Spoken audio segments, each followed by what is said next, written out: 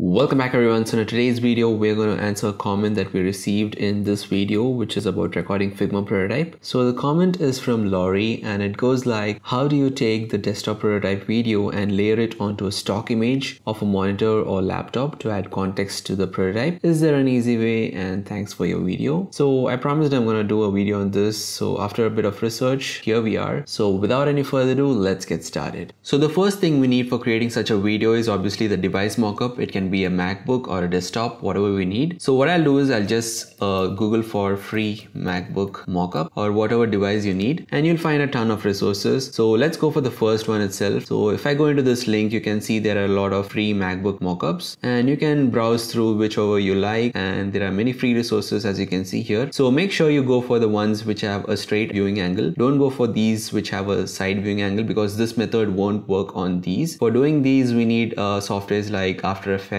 and all that, but this is a very simple method for which we need a straight viewing angle, and this is also very good because it gives a clear view of the prototype rather than side viewing angles. So I really like this one, which is a MacBook Pro 16-inch mockup, and it's free. So just click on view details and you can just download it. I've already done it. As you can see, it's available for Photoshop, Figma and Sketch. Well, apart from this, I also found this amazing article on UX Planet, which is by They Make Design, and they have actually listed down all the free resources of mockups for MacBook, and this is a really good collection. I'll also mention the link of this one in the description below, so make sure you check that out. But apart from these free resources, if you are looking for something really professional looking ones, you can go for Yellow Images. They have a ton of resources for different mockups, not just MacBooks. But if I search for MacBook mockups, you can see that they have got a lot of different styles and different kind of materials with different viewing angles and all. So this is a really professional website where you can find amazing mockups for all your design needs. So I'll mention the link for this one also in the description if you're looking for something really professional. And the next thing that we need is the video itself. So if you see here, I have the video. This is from a free UI kit that I found on the web. So I'll be using this one to actually place it on the device mockup. And this is the mockup that I just downloaded, which I showed you. So these are the two things that we need as of now.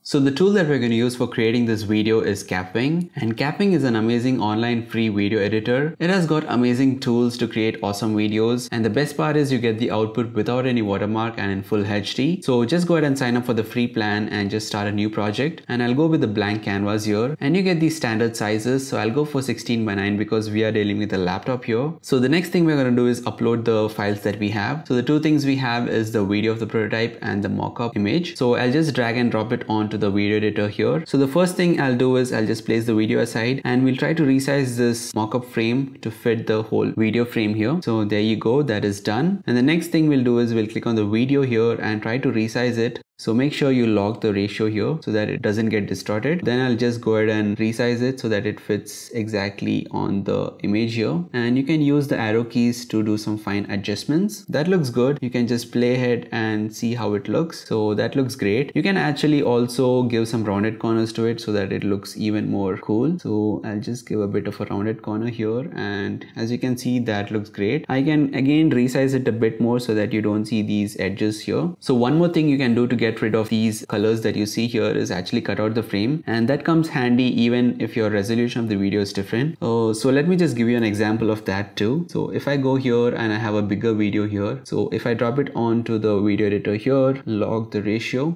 and let's try to fit this one. So this one is not the resolution of the MacBook, so you'll see how that behaves.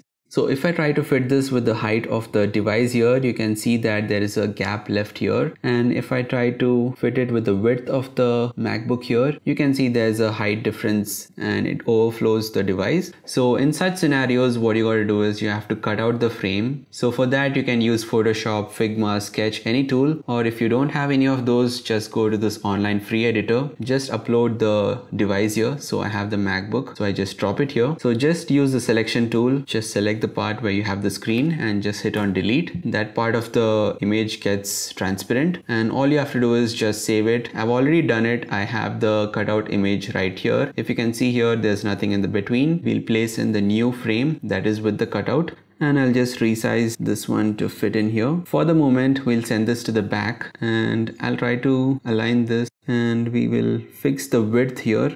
That looks good, and now all we gotta do is just send it to the back, and that's it. Everything works as expected.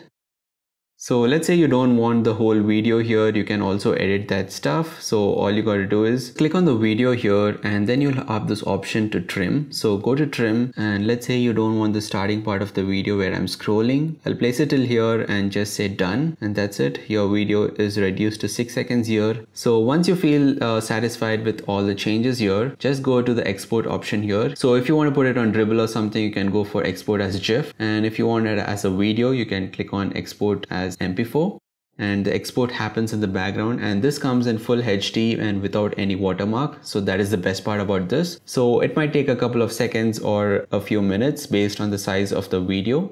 So there you go, you have a preview of the video that you just created, and if you're satisfied you can just download it, or if you want to edit more, just go for the edit option. So that's it for this video guys. I hope you found it informative and helpful. Thanks for watching.